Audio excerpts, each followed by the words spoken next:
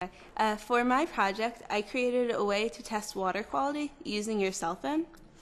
So the way it works is there's a device called a microfluidic co-flow device, which I used, and you put water in this device. You then use this app, which I wrote, to take a picture of the water in the device, and it analyzes this image, and it can determine the E. coli and coliform bacteria concentrations. And I found it had a 99% confidence level, so it produces the same results as the traditional water quality tests.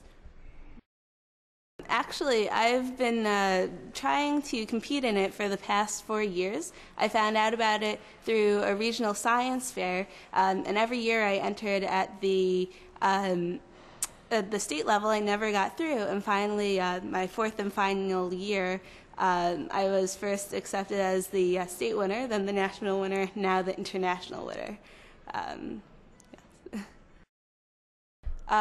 To represent the United States was a great honor. Competing in the national process was first fascinating, and when I was selected to go to the international competition, it just showed that people really are very supportive.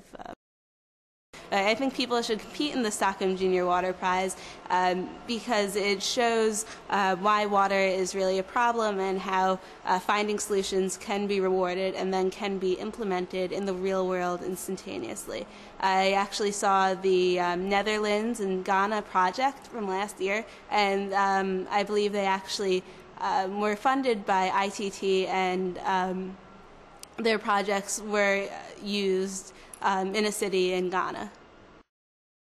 The way I thought of this entire idea of a water theme was in 2007 there was this huge storm in my community. I live in Short Hills, New Jersey in the United States, and there was a radio announcement saying the water being piped into our homes may be contaminated due to the storm.